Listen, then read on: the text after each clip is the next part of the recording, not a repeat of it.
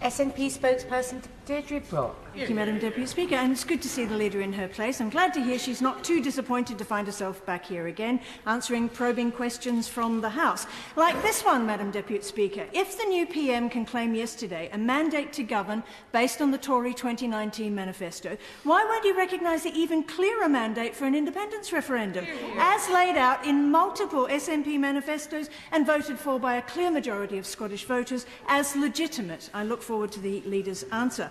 But, Madam Deputy Speaker, weren't there waves of relief from the Tory benches yesterday as they joyfully registered their jobs were possibly safe for a little while longer?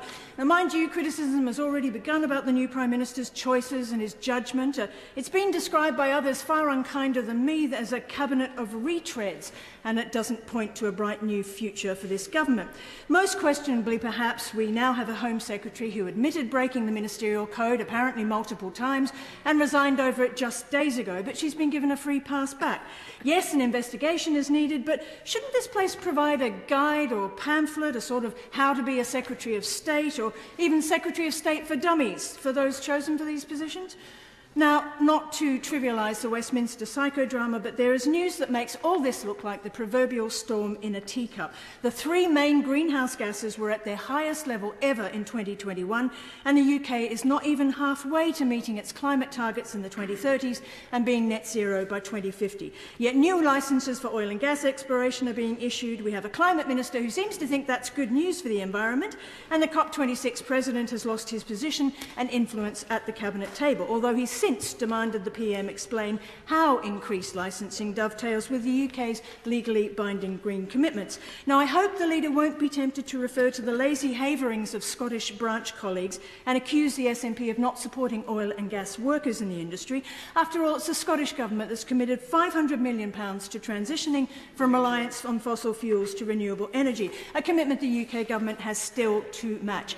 Just finally, the UN Secretary-General warns we're rapidly approaching the point of no return and prioritise climate or face catastrophe. Isn't it time this government took seriously the message scientists, academics, students and ordinary citizens are trying to tell us through their protests, and all work together urgently to reach net zero and quite literally save our planet? Hear, hear.